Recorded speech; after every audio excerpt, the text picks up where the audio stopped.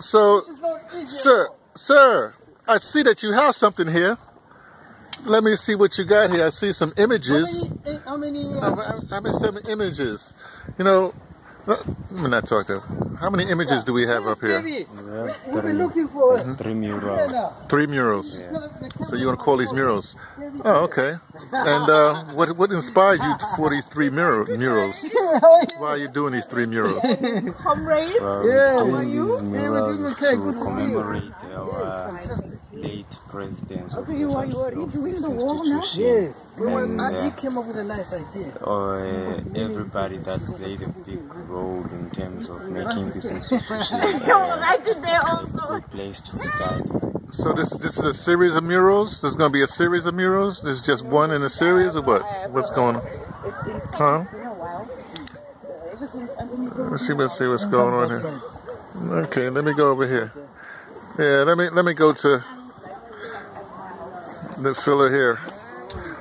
So is this they tell me this is maybe a beginning of a series of murals. Is this true? No. No, it's not true? It started mural a long time ago. Okay. I know you started murals a long time ago, but I'm saying this is a series of murals of well, who do we have here right now? Who are you doing right now? What mural is this? This is a mural of a project that is a campaign about Robert Sobukwe.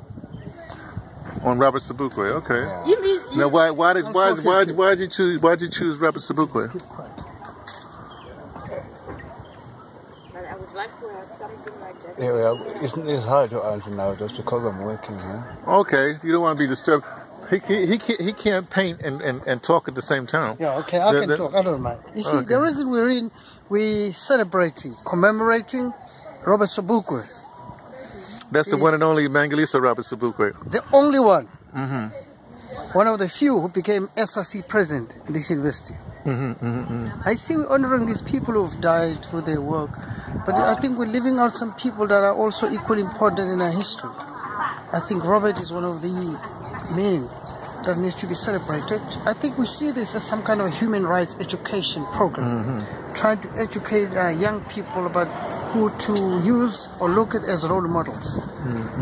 So this mural execution is not only focusing on aesthetic qualities or artistic practices, but it also puts down a message. There's a need to bridge the gap, what we call literacy gap. I think people tend to read what generally called popular literature. Or just the headlines? Headlines. So I think here they'll get some headlines, but it'll give him a chance to go and explore, look on the applications, who this Robert Sobukwe is. There's so much to read about him.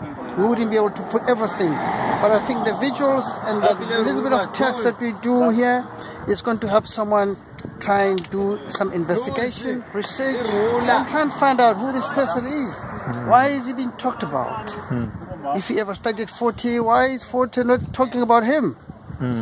So we want to open some kind of dialogue, human rights dialogue, human rights education, and reminding people of our own legacy. You know, I was talking to another student the other week about Mangaliso Robert Sobukwe, and his idea was that we should change the name of the university to Robert Sobukwe University instead of Fort Hare. Sounds like a good idea. Yeah, well, let's see. He seemed to be passionate about it. I'll back him up. So let's see what goes on. We could market test that idea and see how the public responds. That's interesting. Well, they changed a lot of names around South Africa anyway. Yeah, I mean, they could name this university Jacob Zuma, you know. So but Jacob never went to this university, so that wouldn't be. You know, he was never the SRC president of this university. Now I see you have a white wall here. Are you going to write words? Words are going to be put there? Yeah, there's going to be some text on the yellow.